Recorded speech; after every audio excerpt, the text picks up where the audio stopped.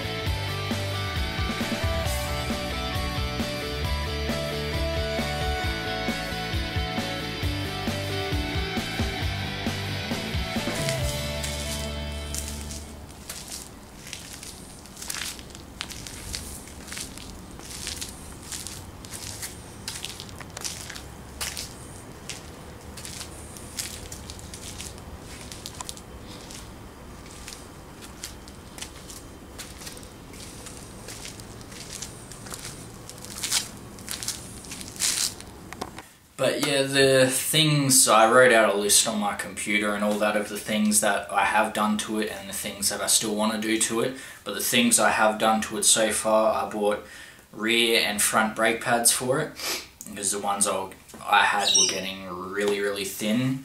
I bought a, what are they called, a funnel web filter. It's like this spiky air filter, so it traps more dirt and dust and everything than what your regular air filters do. So it's really good. It's freaking massive. Bloody, the first time I put it in there, it was an absolute pain in the ass to get in, but I've sort of got the knack to putting it in now, so it's all good. The next thing I got were radiator guards by Unibiker. They're like anodized red. They just bolt up around your radiators and like bolt up to the frame, so if you fall off and your bike slams on one side or whatever on your radiators, they're meant to like act as a brace so they don't twist or bend or anything. So they've worked out pretty good so far. I've had a few crashes and they've held up fine, so if any of you that watch my videos ride bikes, I recommend them, because I had them on my old 02 WR426 as well, and yeah, they worked awesome. So I bought new plastics for it as well, because when I got it, it had black plastics on it and it made it look like a freaking 50-year-old farm bike. So I put it back to the traditional red and white plastics, and I got a Lucas Oil sticker kit for it, because I've always had a thing for the Lucas Oil Honda bikes. They just look awesome. So that's why I got them. I got steg pegs as well, because my old man and my brothers, they run steg pegs on their bike. They sort of bolt up near your back wheel on the side mud guards a bit, sort of on the frame. They're a little bit different on each bike, but yeah, that's where they bolt up on mine anyway.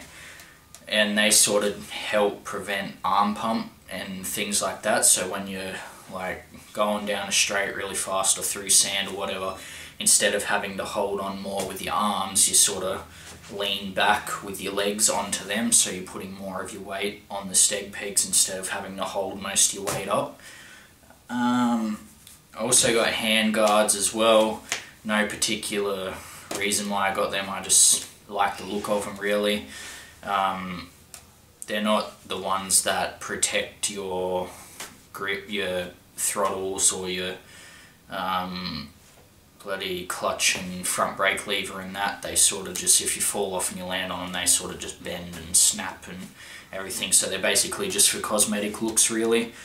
I did get blue radiator hoses for bling basically, but I didn't like the look. Well, I did like the look of them, but they were the Y-shaped one instead of the ones that join with the connector hoses, and they were getting squished up against everything and that, so I basically just pissed them off, put the regular ones back on, and I'm going to buy more later on down the track that go with the connector hoses. I want to get a bling kit for it, a blue one. They're just like all your engine plugs and everything that screw into the engine, like oil, bloody, yeah, all that crap, just for looks as well. I want to get that. They make them in red and blue by RHK, I think. They're the main ones. So I want to get a blue one because that's, yeah, the colours of my bike at the moment, red, white and blue.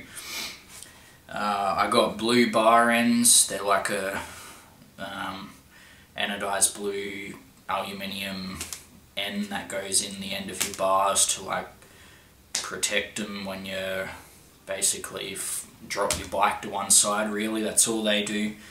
I got new hand grips because the ones I had were rooted, they're falling apart, sticky and all that. Fork bleeders as well. They screw into the top of your forks, so when you basically tie your bike down to the back of your ute or trailer or whatever, they reckon it's bad to leave it for long periods of time because then you end up with leaking fork seals and that. So these, they've got like a little button on them, you just push them down and it releases the air that's like compressed in the forks at the time, which, yeah, helps it out a lot, so there's not a lot of pressure build up in there, so that's basically what they're for. And that's, yeah, basically all I've really done to it so far. There is a few other things I want to get to it, like I want to get a new set of tyres, what else, mud flap, because the mud flap I've got now, is bloody half of it snapped off from a rock, I think, I don't really know. I want to get the blue and white seat cover that the Lucas Oil Honda team use on their bikes because it looks awesome with the Lucas Oil sticker kit. And then there's just basically a few other cosmetic things that I want to get to make it look more flash really, like your red chain slider and rollers, your red gear shifter and brake pedals, all of that sort of thing. But I will be booking it in for a service soon, so a full top end rebuild, because it's from what I've been told, you're meant to get the CRF450s, 250s, whatever, rebuilt every, say, like 35, 40 hours. Mine's got, I'm close to 60 on it now, so it's, yeah, well overdue. So once I run into a bit of extra cash in my bank account, it'll be getting thrown straight into the shop and getting that done. So I'll basically be riding a new engine again. It'll be awesome.